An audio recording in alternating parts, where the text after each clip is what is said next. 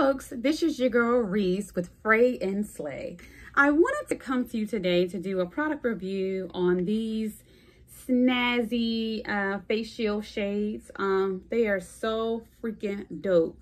My husband and I just recently went on a trip and we wanted to find something to protect us while we're in the airport, just added protection, and came across these and was like, they're just way too cool not to get. So the shades come in a box. You have to put the arms on, both arms, and you have to put the nose piece in. The nose piece just slides right in, kind of like so. See, it's in there, and then you put them on. So we're chilling, we're looking good, feeling good about our trip, headed to the airport, doing our thing. And as we've had them on for about an hour or so, for me, my nose began to itch. And I realized what was happening is that the shades were kind of falling down like this, kind of pushing my nostrils together, causing my nose to itch. So that was one of the down parts of it. And so what I would have to do to make sure I didn't have any issues is I would grab it by the nose part here and pull it up. So they were very snazzy. We were enjoying them. But then when we got to the counter to show our face, to verify ID, this was happening. Voila, ha ha ha ha, the magic. This thing was just coming off and apart, and it was just so annoying and frustrating.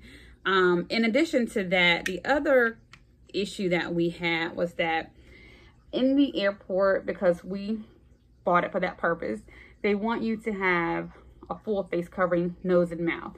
So if you see here, your mouth here, all this is exposed. So you have to wear your mask under the shield. And for me, I'm a person who the mask, I have a hard time breathing with the mask on. Layered with this, I was getting very, very claustrophobic, to be fairly honest. I was having a hard time breathing with them both on. And so that kind of got to be a little uncomfortable. In addition, we had a long period of time in the airport because we had some delays, cancellations, different things going on in the airport that caused our visit in the airport to be very long. So I got very hot with it.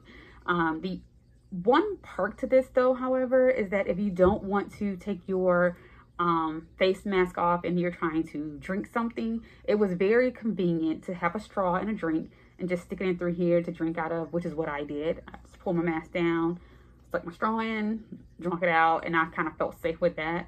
But the biggest downside is for long periods of time and having to move it. This was always the issue we ran into, or it would just fall or whatever. So this thing got to be very annoying and frustrating. So overall, it's a very cool shield. It's very fashionable in my opinion. I think it looks good, I feel good, ready to go on vacation, go hit the beach. However, it's very annoying because no one wants to walk around with their nose being pinched all day when they try to take the mask off. So if you're looking for something cool and cute for a short amount of time, this is your thing.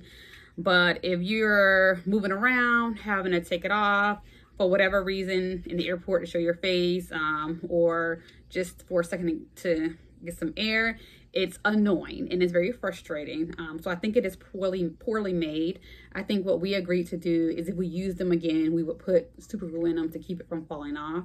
But otherwise, they're pretty dope shields. I got mine from Etsy, but I know quite a few people are selling them. And these were $14 a pop. So here you go. Face shield. And you actually, you can't wear them without the nose piece or this will happen, because I didn't realize at one point my nose thing came out and I put it on and I just looked all kinds of crazy.